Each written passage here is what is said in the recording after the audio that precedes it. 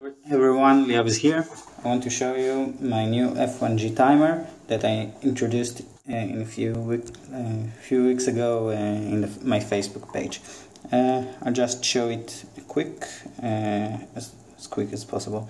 Well, as you can see on the right, standard LiPo battery connected, on the left a switch and a servo, and also I can connect an RDT here. So you connect an RDT here. Well, let's see. The timer went to sleep because I didn't use it for about a minute. So I'll wake it up using the switch. Okay, the timer is awake and blinking 1 time per second. This is the standby mode. Well, at first we need to move the servo in 3 different positions. The first one is to unlock all the arms.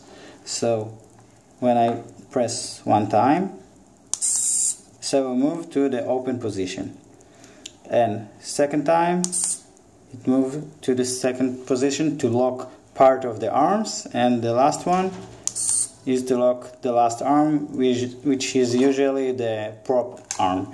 And now any other click won't do nothing except a blink, a short blink here.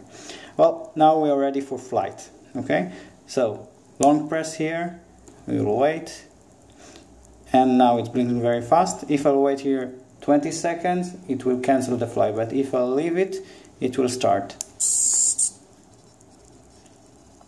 I just made random moves so you can see it, and after 10 seconds it should be make a DT, and this is the DT. Well, this seems to be quite easy to use, and now you can see how it's easy to program, how much it's easy. Well, I have here a Bluetooth dongle that I can connect to the timer. I'll wake it up and I connect it. This connector is polarized, so you cannot connect it on the other direction, so you cannot confuse here. Okay, now you can see the LED is on in constant, not blinking anymore. It means that the timer knows that the Bluetooth is connected, but you can see on the Bluetooth that there is a red LED that's blinking. That means that it is working but not connected to anything. Well, I have my app here. I'm using a Galaxy S2 in purpose because it's an old smartphone, and I want to show you that it can work very good also here. So here I'm choosing my model, and then I'm choosing my program, and then I can see the program. It's not that complicated as you can think. Well, the standby positions. These are the positions of the servo when I want to unlock the arms and lock them in the 2 steps, because this is why you can see here 3 steps. Well, first I'll connect the smartphone to the Bluetooth. So here on the menu, connect to timer, and now I need to choose the Bluetooth dongle. I'll choose the timer F1G. Now you can see when the red LED is on and connected, stops blinking, that means that they are connected. Well, for example, if I want to change the first step, this is the unlock of the arms, I'll press the button here, the servo moves. Okay, the slider here determines the angle of the servo in real time. Okay, so I can change it and see. If I want to fine tune, I can use the arrows or long press like this.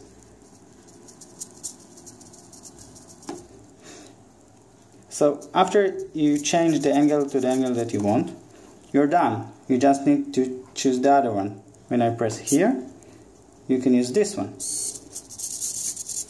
And the third one, like this. Now after you made all the steps, you can repeat and see where the servo is without sending the program, because the timer doesn't save it yet. Here you just simulate the program. If I press S1, it will move the server to this position. If I press S2, it will move it here, and press S3, it will move it here.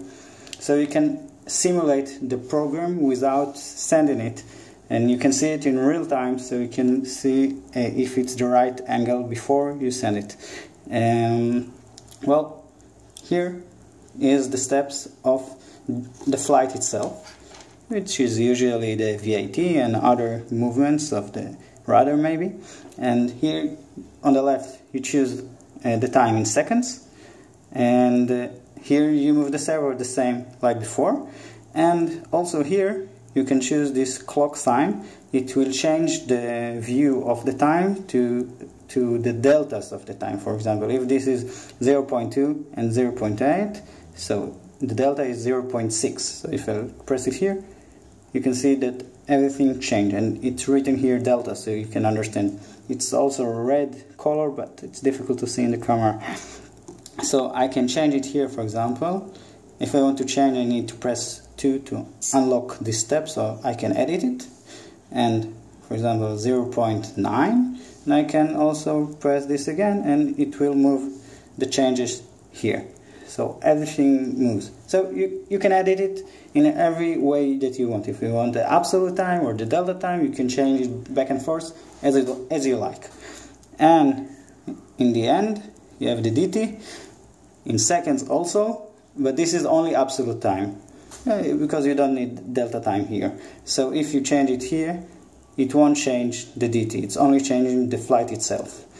And after I choose, for example, all the steps and all the servo positions that I want, or even if I want, I can add another step using this plus sign here, for example, and I put 5 seconds and move it here. Well, now, for example, I want to send this program to the timer. All I need to do is to press here on the send button here. And that's it. That's it. If I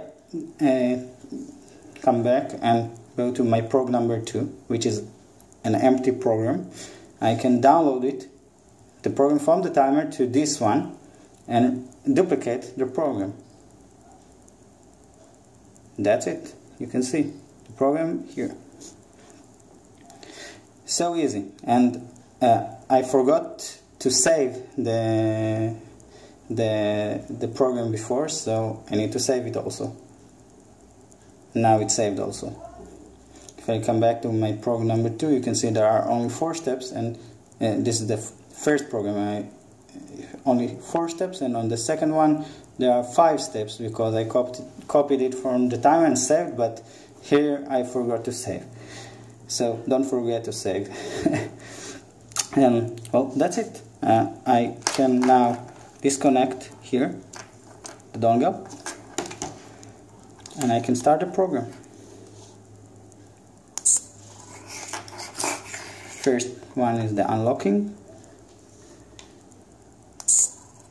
locking part of the arms, locking the rest of them, and nothing. Well, I want to explain one more thing. Just move it to the last step. Well, for example, if I'm here, all the arms are locked, and I want to unlock the arms, I can do it by pressing the button 3 times very fast, like this. Now the server didn't move, but now we are back to the beginning, which means if I press it once, it will go to the unlocking of the arms. If I press it the second time, it will move the servo to locking part of them, and if I press it the third time, it will lock all of them. Well, also, if I disconnect the battery and reconnect it again, the timer remembers where it was before, if we were in standby mode. So if I'll press it again right now, it won't do anything because we were in locking position. So I heard many people that told me that they don't want the servo will accidentally move and then the prop will start to rotate and will break. So I try to plan it in a way that it will be much more difficult for you to make a mistake. And well, for example, I can show you again. If I do 3 times, it wasn't fast enough. I do it again. Okay, now it came back to the beginning. If I press 1 time, then I have only 2 remaining steps. So I'll disconnect the battery and reconnect it. And you can see that 1 click moved it, and second one, and the third do nothing. Well, now I can show you the RGT function. Here, this is my RGT that I made also in another post. This is also the GPS tracker, but the GPS is not connected here. I'll connect it now here. Okay, now it's connected. Well, the RGT is connected here to the button. So the button itself, if you click it during flight, it will DT. So I'll start here. Also the ground station and long press to start the flight. Okay. When I leave it, the timer will start, and then I'll quickly press here to make a DT. Okay. DT. That's it. If I do it again, wake up, then once again, second, third, long press, and I'll leave it. The program running continuously until the DT after 10 seconds.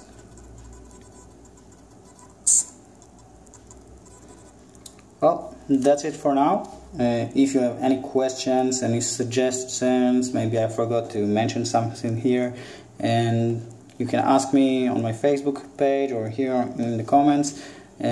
Please subscribe to my channel, and hope you like this timer. Bye bye.